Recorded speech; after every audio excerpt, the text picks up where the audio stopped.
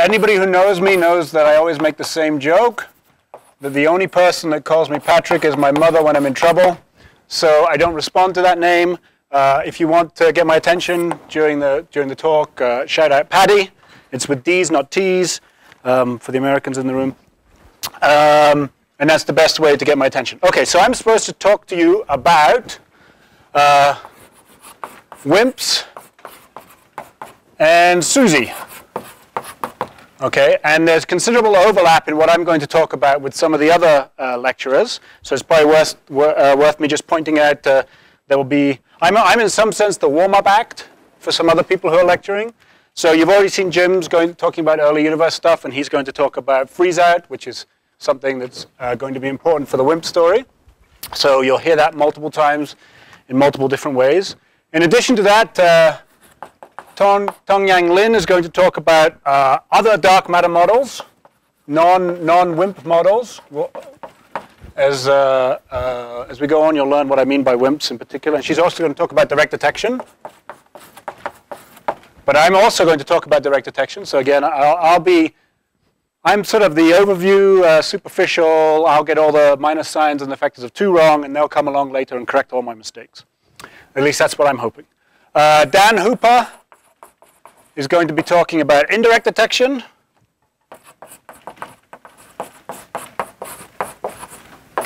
So there's overlap with that. Less overlap, but still important, is Mark Vogelsberger is going to talk about n-body simulations. And finally, Anson Hook is going to talk about axions, which are can be a dark matter candidate, a non-WIMP dark matter candidate. So there's considerable overlap with all these people. We've discussed a little to try to make it not complete overlap, but it doesn't hurt to hear things twice. Okay, so actually let's do a quick poll. How many of you have written a paper on supersymmetry? Written a paper, done some research on supersymmetry. Okay, some of you.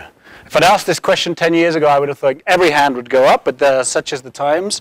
But nonetheless, I'm going to tell you all about how awesome supersymmetry is. But before I do that, maybe I'll give you the overview about dark matter in general and WIMPs in particular.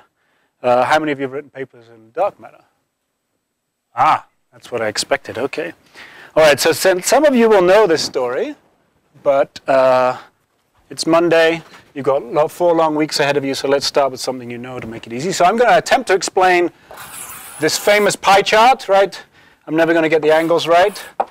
But 73% of this is the matter energy budget of the universe. Okay, this is if you go out and add everything up and weigh everything and ask how much stuff is out there, you get this famous pie chart. This chart. 23% is dark matter. And then this is the standard model, an embarrassing 4%. And in fact, if we're totally honest, only 1/10 of this 4% is interesting. Right? In the sense that it makes stars and planets and good stuff like that. And the other 3.6% is intergalactic gas, which to me is not that interesting, but that's just my tastes. OK, so this is the story, what we have. And I'll try to explain what it is. Am I talking loud enough? Is my handwriting legible? Good. OK. So dark matter is almost definitely beyond the standard model physics. Supersymmetry may or may not be beyond the standard model physics in the sense that it may or may not be out there. But I'll try to talk about both and connect the two. So let's go through why. I'm not going to talk about this stuff at all. Too hard for me. So let's try to focus on this and try to understand why we're so confident there's 23% of dark matter out there. So this will be the potted history in no particular order. So you can go back and you can, to the 1930s, you all know who Fritz Zwicky is? Right? So he went out and he looked at the movement of stars in the Coma cluster, right? And he found that using the virial theorem, he could work out by looking at the motion of the stars, looking at the average speeds, the average kinetic energy. He could relate that using the virial theorem to the potential that they were moving in, and then he could add up the number of stars in there and work out all the visible stuff contributing to this gravitational potential. And he found that there was a huge discrepancy between this side and the observable part of this side. And in fact, he claimed that as much as 90% of the coma cluster was what he called, why my German isn't very good, dunkel material or dark matter. So that was back in the 1930s or so. And this has been repeated many, many times since then in many different systems.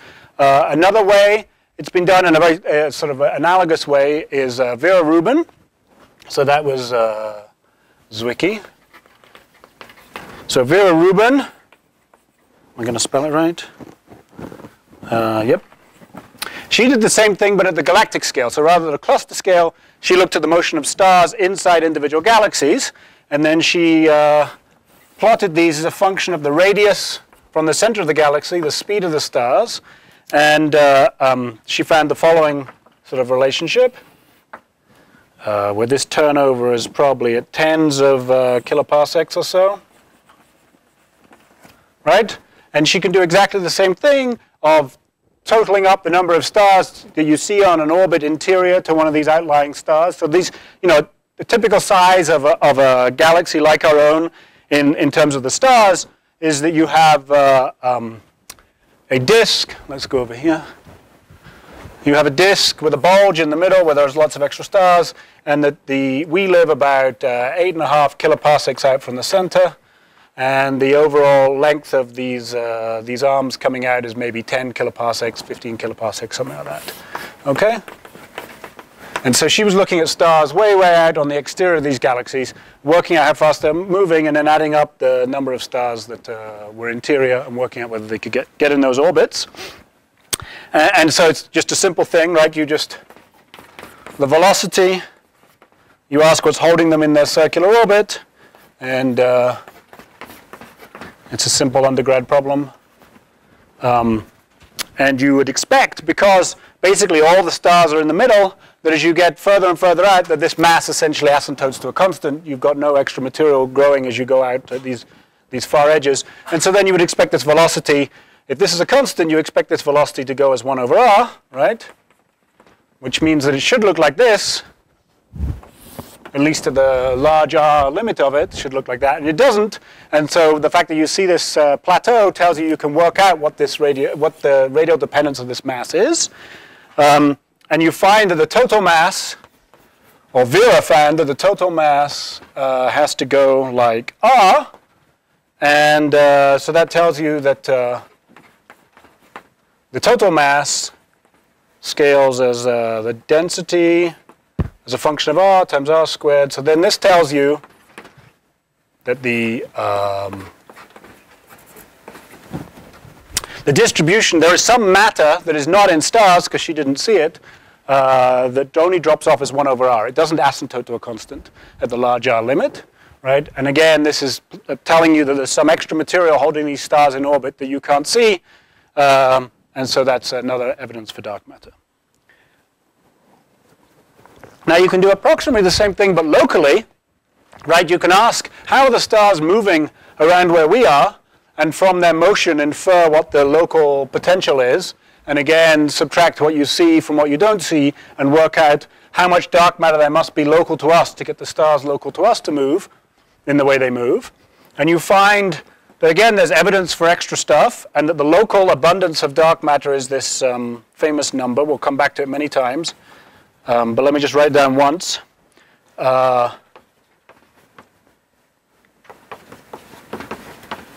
Actually, let me not worry about the error bars, since it all depends who you ask. Okay, so this is telling us in our vicinity, there is about a third to 0.3 to 0.4 GeV per centimeter cubed of dark matter stuff at a position 8.5 kiloparsecs out from the center of our galaxy. And a good place to go to hear the story of this, like Jim said, is the PDG has a very nice up-to-date explanation of how we arrive at this number with all the error bars that are associated with it. Okay, so that's the first piece of evidence for dark matter. But there's more. Any questions? Or you all know this stuff?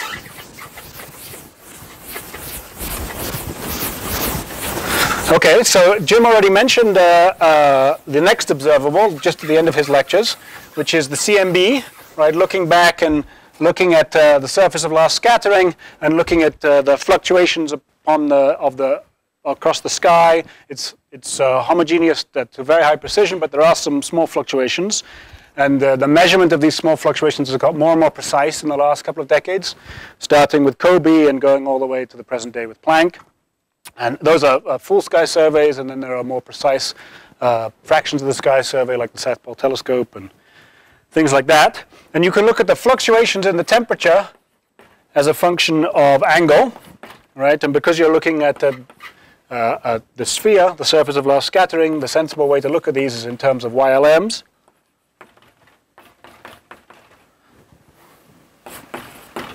Right? And you can look then, so that you see these fluctuations on the sky, and you can look at the temperature power spectrum. So you can look at the spatially averaged fluctuations in T squared, and you get this beautiful picture that I cannot do justice to with my artistic abilities. So you get the L plus 1, CL over 2 pi. And Jim already explained what these CLs are, right? You expand, and then they are the average of the ALM squared, or the mod of ALM. You just do this, and you get this beautiful picture that looks like that, right? And the exact location of these peaks tells you something. The first peak tells you something about the geometry of the universe, whether it's flat or negatively or positively curved. It tells us that the universe is flat. And then these next couple of peaks tell us something about the abundance of various types of matter. Matter that's coupled to photons and matter that isn't coupled to photons. And then these subsequent wiggles also tell us about these things. You could think of them as cross-checks, right? Consistency checks of the parameters that you're extracting from these first few wiggles.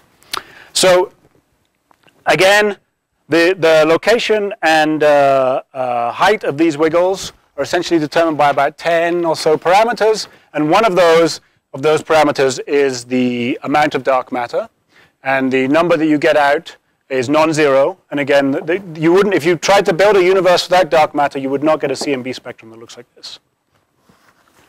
And one of the reasons you wouldn't is because these wiggles are the formation of structure, right? And structure, as Jim said, can only start to form once you've crossed the period between matter and radiation equality. So once we go from a radiation-dominated universe to a matter-dominated universe, then structure can start to grow. It grows very slowly in radiation-dominated universes. And so how much structure you get, how big these wiggles are, will be determined by when that transition happened. And the more matter you have, of course, the earlier that transition would have happened. But the baryon part of matter is still, even though you've gone from radiation dominated to matter dominated, the baryons are still coupled to the photons. They sit in equilibrium. There's this baryon photon bath. And so any overdensities they have get washed out because they're coupled to the photons. But dark matter, if it's out there, isn't coupled to the photons, and it can seed the formation of structure. So the fact that you get this structure, the shape you get is basically driven by when matter radiation equality occurs and how much of that matter is not coupled to the photons. And again, by fitting these wiggles to the standard lambda CDM model, so that means cosmological constant plus cold dark matter, you can work out the amount of dark matter out there, and it's consistent with the pie chart I showed you earlier.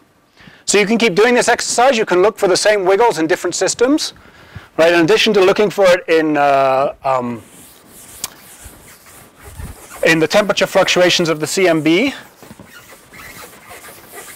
you can look for it in the wiggles in the matter power spectrum. So you can look at, let's see, how do I want to say this?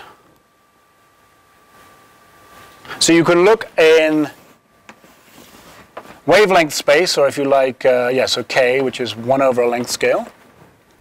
You can look at the power at various wavelengths, or various inverse length scales. And you see this very distinctive shape.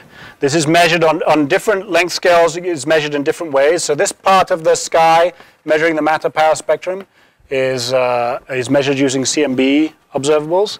Then you can look at how much power there are at different length scales from looking at clusters of galaxies. Then you can look at using weak lensing observables. And down here you can use Lyman alpha. And then down here, oh, well, there are wiggles all over the place. Let me put some small wiggles in. You can look at baryon acoustic oscillations. So the great thing about this diagram is, in fact, these observables, these different ways of measuring this power spectrum slightly overlap. Right, the length scales are sensitive to, the CMB is sensitive to this range, and clusters has a small overlap with that range. Weak lensing, again, has a small overlap. Using Lyman alpha observables has a small overlap, and so on and so forth. So you now have this, by gluing together all these different observables of the size of fluctuations on the sky at different length scales, you can map out this whole shape. And again, the shape of this and the wiggles are basically determined by those 10 or so parameters, one of which is the amount of dark matter. And this change in slope, this break here, is again determined by when you have matter radiation equality. And of course, when the energy density of matter is equal to the energy density in radiation will depend critically on how much dark matter there is out there. So the location of that peak is also sensitive to the amount of dark matter.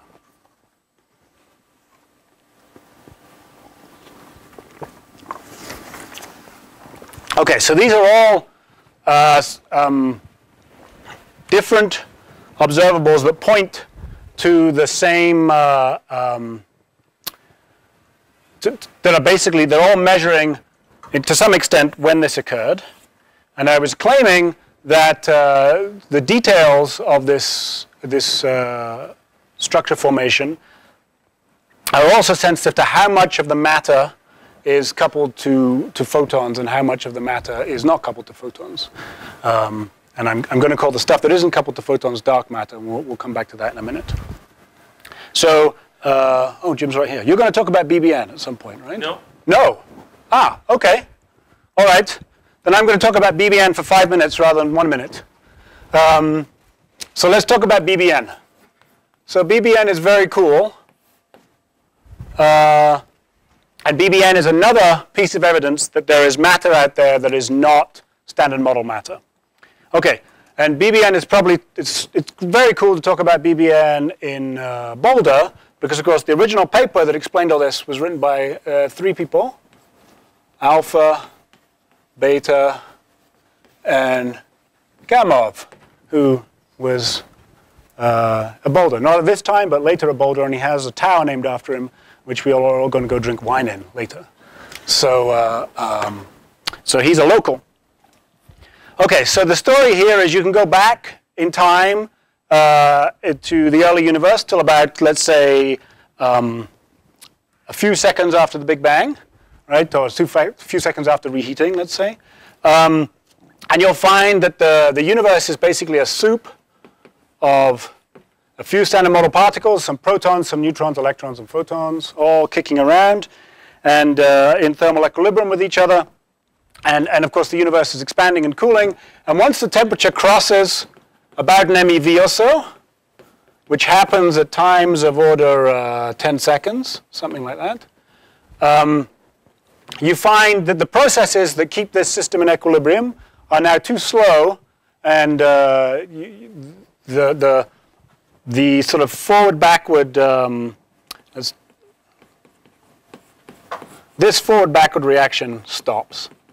Right, the weak interactions, which were keeping the number of protons and neutrons in equilibrium with each other, and in equilibrium with the number of electrons and neutrinos, stops being efficient, and you have, this is the first example we'll see of a process called freeze-out, which will be very important, and we'll go into more detail for dark matter, but this is freeze-out in the standard model, right? The weak interactions have now frozen out.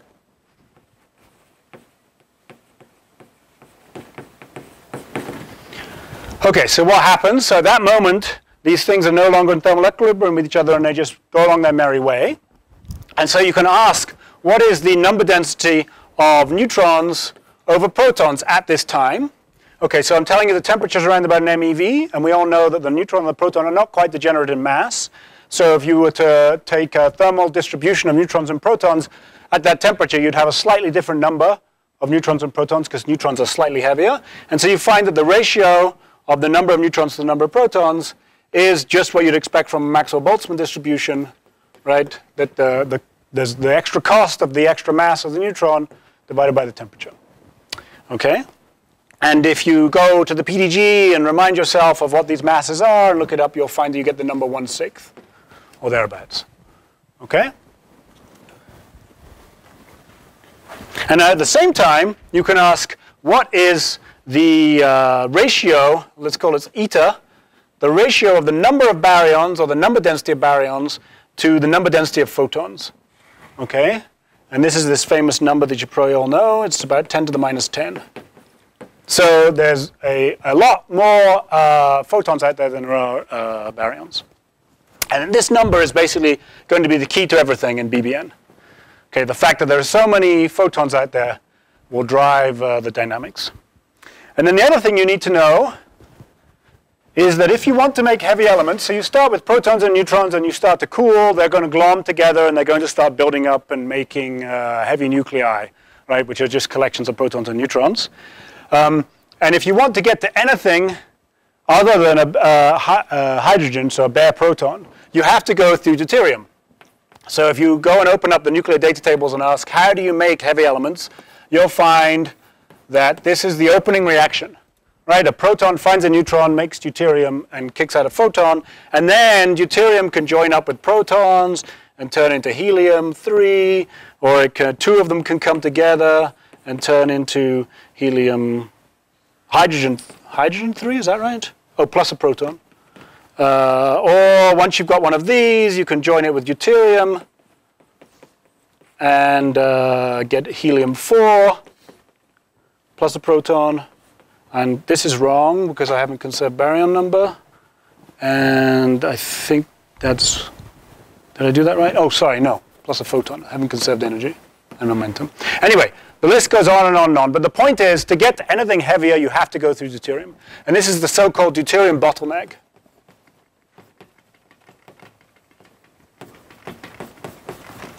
Right? That you have to go through deuterium. And this has implications because deuterium has an enormously small binding energy. So the deuterium binding energy, what am I going to call this?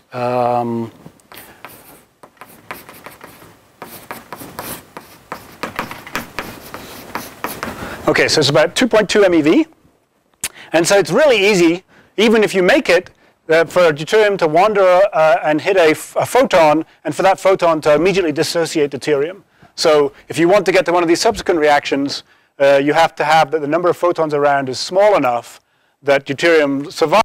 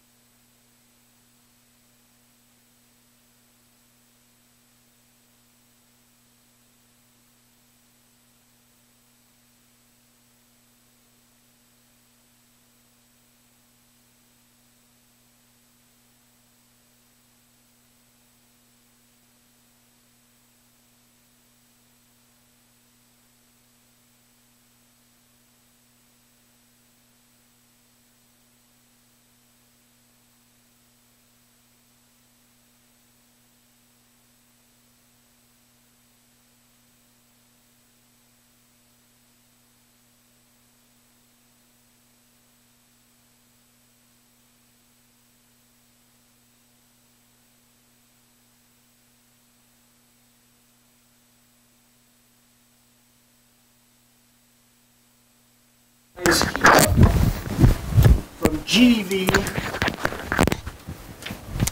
to EV or thereabouts. And that's what I'll call WIMP dark matter, weakly interacting massive particle. Then, but to put it in the context of what other people are going to be talking about, so that's because, as we'll see, this thermal story, if we assume that the interactions dark matter have are to the weak interactions, or weak scale in nature, then this thermal story will only work over this narrower range. If you assume that dark matter has additional couplings, if there's a dark sector with its own gauge interactions, then this thermal story can be made to make sense pretty much from MEV to PEV. And that's something that Tong Yang will talk about.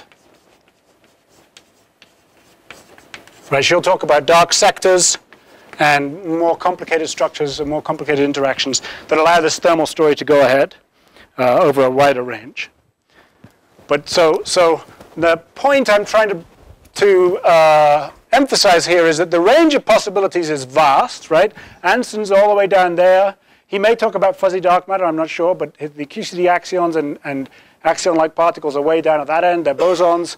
And then people interested in the LIGO result are way up at this end. And the WIMPs, which are maybe the oldest example of dark matter, the ones that had the most papers written about it, is a fairly narrow range in the middle.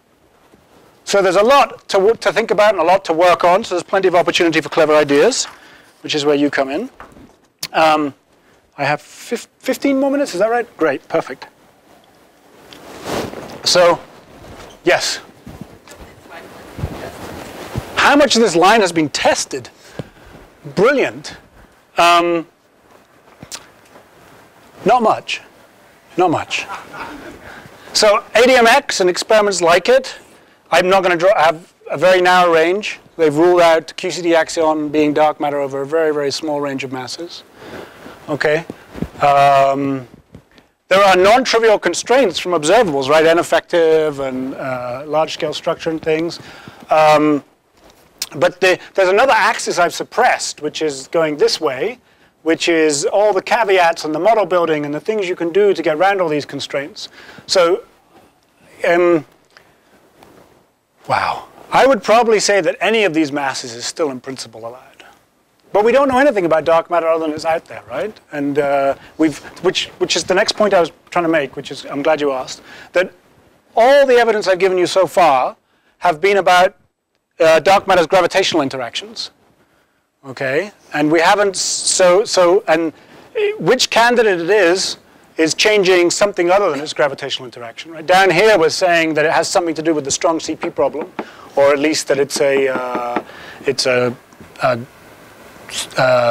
pseudo-Goldstone boson of some broken symmetry. And up here we're saying that it has couplings to the weak interactions. And over here we're saying that it's actually made through some weird density fluctuations in the early universe collapsing into black holes. And all those statements have got nothing to do with gravity, right? Or at least the gravitational interactions we've used to probe it so far. So I should point out some historical notes. This is not without precedence, right? That we've discovered new physics only through its gravitational interactions. You all know the story about Neptune, right? Neptune was discovered through the wobbles in Uranus's orbit. And in fact, they were mapped out so perfectly that once the mathematicians had worked out what it meant, they could tell the astronomers to go and look at that particular part of the sky.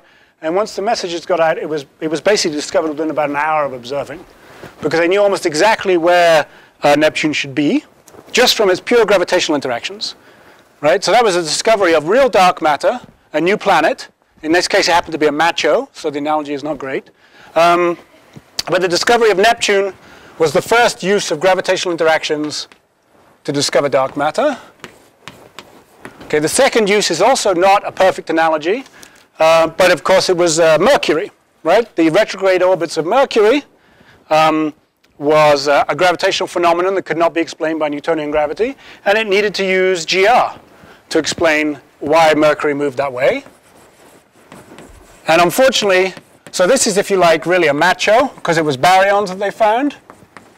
And this one was a discovery of GR, or it wasn't really the discovery of GR. GR was pure thought, but this is one of the confirmations of GR. And unfortunately, this is most like MOND. So because it changes the rules, changes the laws of gravity, just in the same way that MOND does. And I'm not going to talk about MOND at all. But this fact of using gravitational interactions as your way into new physics is not unheard of. Okay. So, okay, good. I have just enough time to tell you why we like focusing on this part, on the WIMP. Okay, so let's... Because it would be really boring if dark matter only had gravitational interactions. But that could be life, since the only way we've seen it so far is through gravity. But there's another more exciting possibility that we'd like to explore that leads us down our interesting rabbit hole.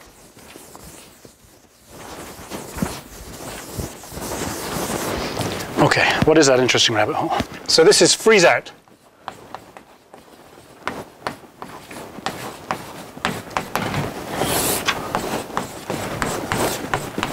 Freeze out of dark matter now rather than BBM. Okay, so imagine that there was additional interactions of dark matter. In particular, imagine that there were interactions like the following. So dark matter has some interactions with us such that if two dark matter particles hit each other, they can annihilate into the standard model. Then this running the reaction the other way tells you that in the early universe where there was a hot bath of standard model particles, you would also automatically populate the dark matter, and this is the thermal story, right? And you can ask what the mathematics is to try to understand this process, but before I do the mathematics, so let's see, how do I want to say this in the remaining 5 minutes?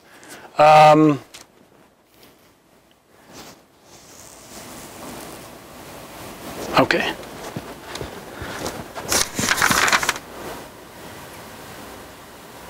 All right, the right way to understand this is to try to write down the Boltzmann equation in an expanding universe. Okay, and the real thing that's at the root of the Boltzmann equation is the so-called phase-space distribution of dark matter, which is basically telling you as a function of momentum and time, and really all it cares about is magnitude of momentum because the universe is spherically symmetric and everything, so I can't pick a direction. This basically tells you, how much dark matter is there. This is the phase-space distribution. How much dark matter is there of a particular momentum, or how much of any species is there, and what is this distribution? And this follows a Boltzmann equation, right, in an expanding universe that is the following.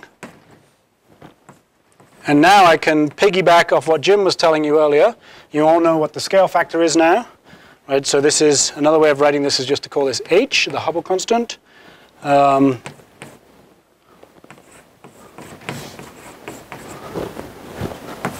this is a complicated equation that I'm not going to solve, but I'm going to write it down.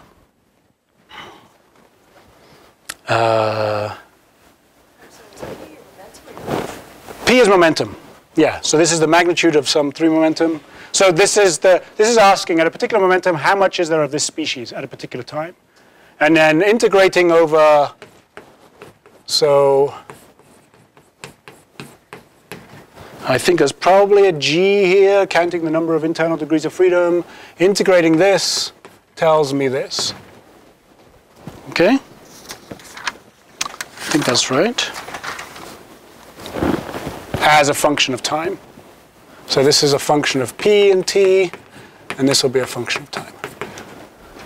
So I really care about quantities like this. I don't really care about these Fs, although deep down I might. But for the level of these lectures, I think what we're going to do is we're going to integrate this equation and work entirely in terms of number densities. I don't know what level Jim's going to get into this, whether you're going to try and solve this equation.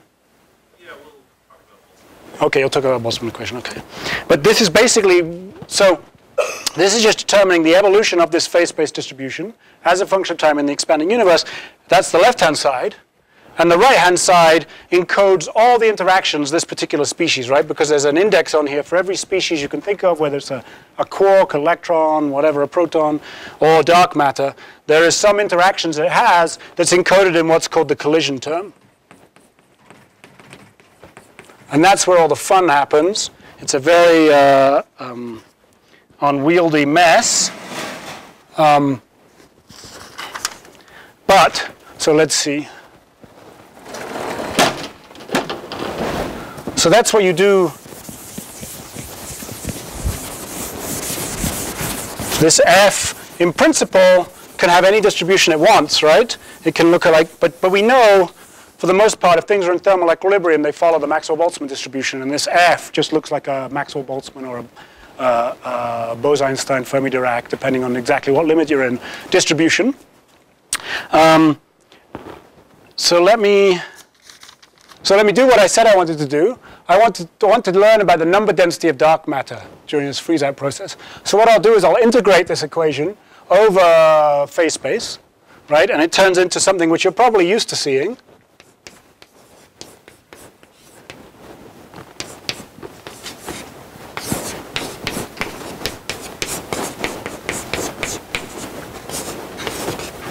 Although this right-hand side is probably not something you're used to seeing, but you're used to seeing this expression for how number density evolves with time in an expanding universe. So what is this right-hand side? So this right-hand side is an enormous mess. And since we only have 5 minutes, I'll write it down anyway.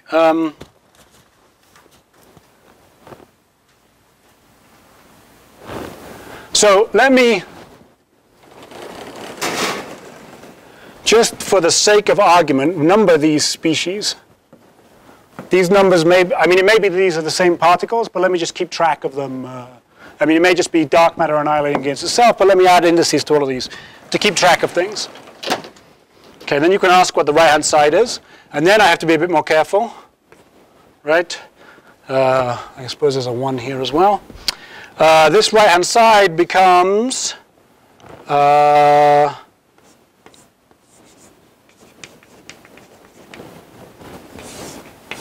integral F1, F2, F3. I'll explain all the signs and things in just a second. It's so hard to write down. Let me write it down first. 1, 2 to 3, 4. So this is the matrix element for the forward direction. Okay. And then I have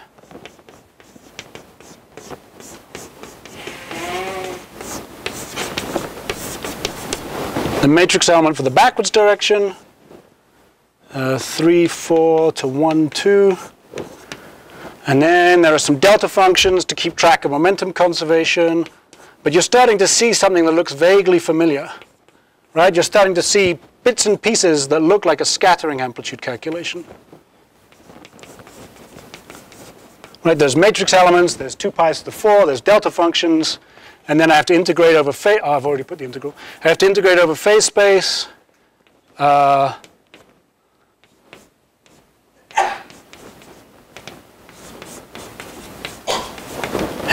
And by the slash here, I mean that, let me write down one of them just so you know what I mean.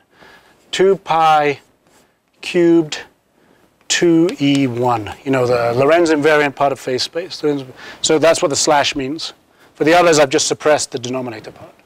Does that, I know you can't see down here, I apologize, I should have thought of that earlier. Can you all see that? Does it all make, is it legible first? It doesn't have to make sense right now, but it has to be legible. Anybody complaining? Don't be shy. Tom's about to complain. So this is an ungodly mess, right? But luckily, there are a whole bunch of approximations we can make that are not unreasonable approximations to simplify this. So, oh, sorry, the plus minus. So if the particle I'm talking about is a boson, you pick the plus.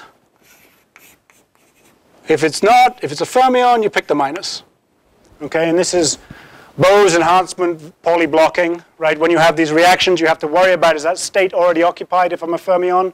And then that suppresses that reaction. And then the converse thing for a boson is if it's already occupied, I get this Bose enhancement. Okay, so I have to keep track of these pluses and minuses. But secretly, I don't, because I'm now going to make the approximation that the temperature that we're talking about is far less than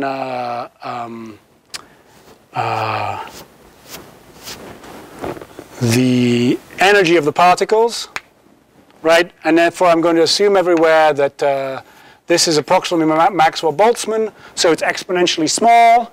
And so everywhere where I have a 1 plus minus, I can replace that with 1. Okay, and I don't care about the plus minuses. So that's the first approximation I'm going to make to simplify my life. The second approximation I'm going to make is that the right-hand side is standard model particles. So right now I'm thinking about the process dark matter annihilating against itself or being created by standard model particles scattering. But the standard model has a lot more going on, right? It's got photons and it's got electromagnetic processes and all sorts of other things with large cross sections. So I'm going to assume that the right-hand side, the standard model states, are already in thermal equilibrium, and nothing I can do to them will put them out of thermal equilibrium. Because as soon as I push them out of equilibrium, some of the standard model interactions will get them back into equilibrium. Okay? So I'm going to assume that this is actually the equilibrium distribution. Okay? Sounds reasonable? That's just making the assumption that standard model states have lots of interactions. Okay. And then in the remaining -1 minute, I'll finish. And hopefully this will turn this ungodly mess into an equation you all recognize. Right? I've already said it. Once you start throwing away all these F's and realizing what you're doing is you have a matrix element, a scattering matrix element for 1, 2 to turn into 3, 4, and you have a matrix element for 3, 4 to turn into 1, 2, and you integrate over phase space. That's exactly what you do to calculate a cross-section. So in fact, I've just muddied the waters by writing it in a confusing way, but I can relate that complicated right-hand side to the thermally average cross-section, which is just your normal cross-section integrated against the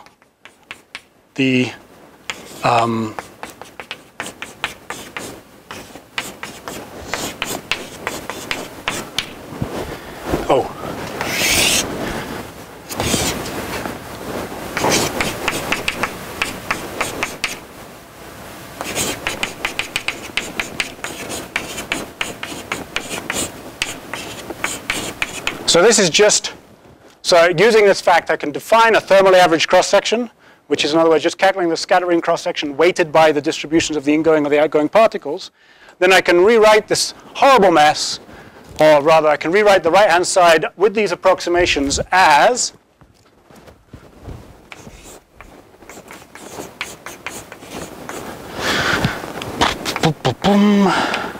the thermally average cross-section times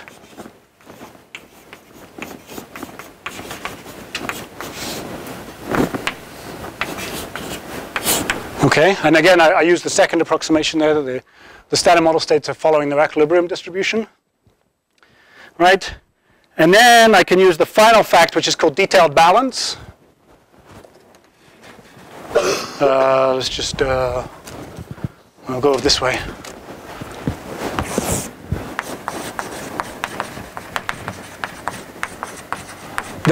At equilibrium, if you're in equilibrium, then the forward reaction and the backward reaction are happening at the same rate. And that tells you that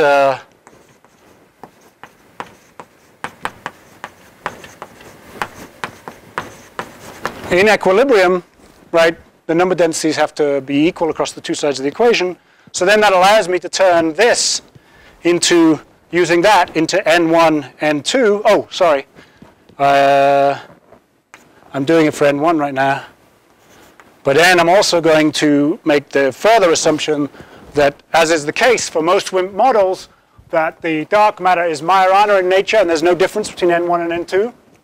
Right, so now I get to get rid of, so notice what I did is I got rid of the standard model entirely from this expression, right? And now I get to get rid of the indices N1 and N2, and they all just square. So then I have equilibrium squared minus N squared. Okay, and I get rid of this index. And now this is an expression you probably all know. Right, this is the Boltzmann equation for a WIMP, or for a dark matter for that matter. in the early universe, right? In an expanding universe, I beg your pardon. There's a term here to do with the expansion of the universe, and then there's a term here to do with forward and backward reactions. Which part of this expression is winning? Whether going that way or that way is winning. Okay, so I'm over time. So what you should do for tomorrow is solve this expression, solve this equation in all possible cases and get back to me. No, we will solve it like too many times, hand wavy and then in detail and stuff like that, unless Jim beats me to it next time. But this expression is for a dark matter particle in thermal equilibrium with the Standard Model, right? And then the question we're going to ask ourselves is, let's make that assumption it's in thermal equilibrium and solve this equation. What does it predict for how much dark matter there is out there? And the amazing fact we'll find is that if this cross-section is weak scale, right, you've heard this story before, but if this cross-section is weak scale, you end up with the right number density to explain that pie chart that I started an hour ago with, okay? And that is the origin of the WIMPS story of dark matter. And my hope was to get through the freeze-out today and then start on SUSY tomorrow, because that's the canonical explanation of WIMP dark matter, but we'll get to it eventually. Questions? Yes? Can you speak up, sorry? WIMP dark matter cannot be in the AV scale. WIMP dark matter cannot be in the, we'll get to that. So that's called the Lee-Weinberg bound, and that'll be one of the calculations we'll do when solving this equation tomorrow. Other questions? No more? Then we can all go, oh yes, sorry. So in this calculation, have we assumed that the dark matter is a fermionic particle? Since you said that it's Majorana. No, I have not assumed. I shouldn't have said Majorana. I should have said it's its own antiparticle. That's all I assumed, yeah. Should have said what? It was its own antiparticle. I don't think I had to assume it was a fermion. I just had to assume that there was no difference between the indices 1 and 2. But in fact, this equation is true whether it's a Dirac or a Majorana fermion. Right? But it's yes. Yes. I have not mentioned the word R parity, but it was brought in through the back door when I told you that dark matter's lifetime was very, very long. Okay, so we'll get to R parity and stuff tomorrow when we talk about SUSY. But that is one way you can explain the long lifetime of dark matter.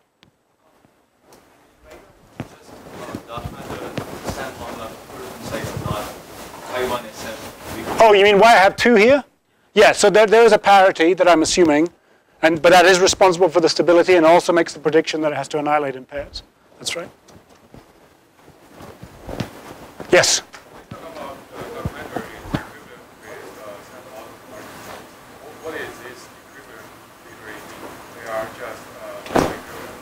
Yeah, I'm saying they're in thermal equilibrium. That's right. So they're not a.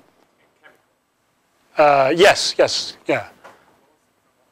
Oh, I didn't hear your question. Sorry. I was saying this equation is valid. The assumption of the dark matter is equivalent with the Standard Model. That's right. This equivalence means both thermal and chemical. So there's chemical and kinetic equilibrium. That's right. And what I've been thinking about here, I guess, is chemical equilibrium in particular.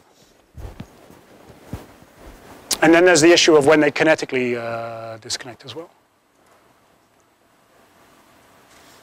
But so far I've just been talking about chemical equilibrium, number densities. Yes, anybody else? No? Tom's saying we should go eat lunch. When do we have to be back here for? The next lecture is at 2 o'clock. Okay, 2 o'clock.